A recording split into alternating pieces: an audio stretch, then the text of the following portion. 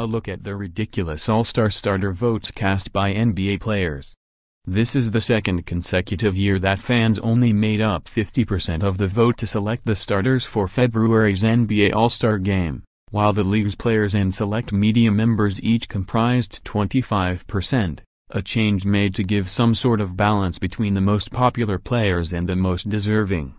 And for the second consecutive year, it looks like many of the players didn't take their votes too seriously. Headlining the list of those who received votes from their fellow players: Ron Baker, who averages 3 points per game for the New York Knicks, received 2 votes. Jack Cooley, who's played 2 NBA minutes and scored 2 NBA points this season, got 1. Alexis Ajinca, who likely won't take the court until 2018-19 due to a knee injury, got 2. Lonzo Ball, who isn't even in the Rookie of the Year race, let alone the All-Star conversation, got 9. Votes. Who else? Need we go on? This isn't a knock against these players, but All-Star starters?